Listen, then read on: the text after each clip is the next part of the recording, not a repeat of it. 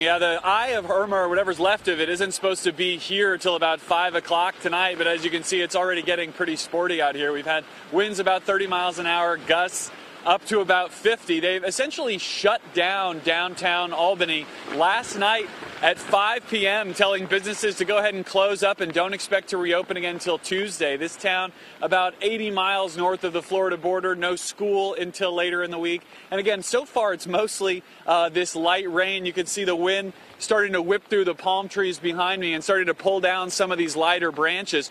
If you can see the sign behind me, that's the Flint River. It runs right through downtown Albany. It has flooded in the past, but the good news, most of the area around the river is essentially parkland. So the real concern right now is going to be the wind and power outages. In fact, emergency management officials here through Twitter and Facebook and social media have been trying to encourage people to stay off the roads just because those gusts are starting to pick up. And really, so far this morning, we're only seeing mostly emergency management crews on the road, and the folks that we've seen around have largely been folks who've driven up here from Florida, having evacuated further south. Now they're going to get to deal with the tropical storm when it comes through here over the course of the afternoon. Guys, back to you. We've seen that dynamic play out a lot over this storm. Garrett, thank you. Hello, Today fans. Thanks for checking out our YouTube channel. Subscribe by clicking that button down there and click on any of the videos over here to watch the latest interviews, show highlights, and digital exclusives.